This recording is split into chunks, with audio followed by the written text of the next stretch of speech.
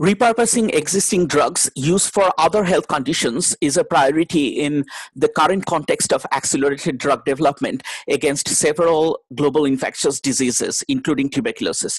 A few years ago, serendipitously, we discovered carprofen to exhibit anti-tubercular specific property against replicating, non-replicating, and drug-resistant clinical isolates of MTB.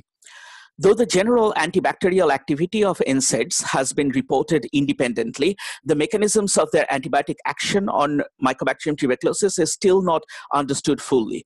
To this end, we have performed whole cell live assays with healthy mycobacterial cell. We exposed them to a sub-inhibitory concentration of carprofen.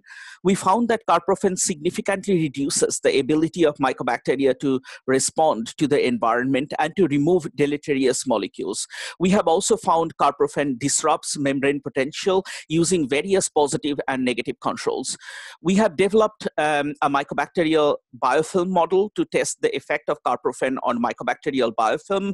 We have observed carprofen inhibiting the formation of mycobacterial biofilms when used at a sublethal concentration. Carprofen exposure resulted in distinctive changes to the patterns of aggregation of macromolecular depositions in mycobacterial biofilms. Precisely, in order to identify the endogenous target of carprofen, we have treated the TB cells with 10 times MIC of carprofen along with other control drugs. Following 4 hours of drug exposure, we extracted mRNA from MTB cells. Then we analyzed both RT-PCR and the entire transcriptomic data thoroughly. We found carprofen modified the expression of a larger set of genes in contrast to isoniazid.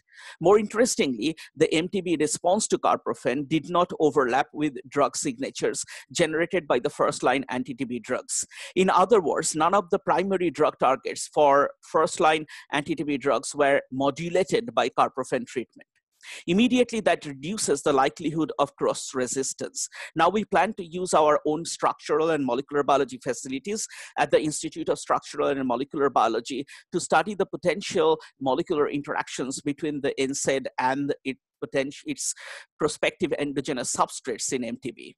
I'd like to thank all the past and present ISMB MRL members, our research collaborators, and funding support that we have received, particularly in a Global Health Challenge Research Fund.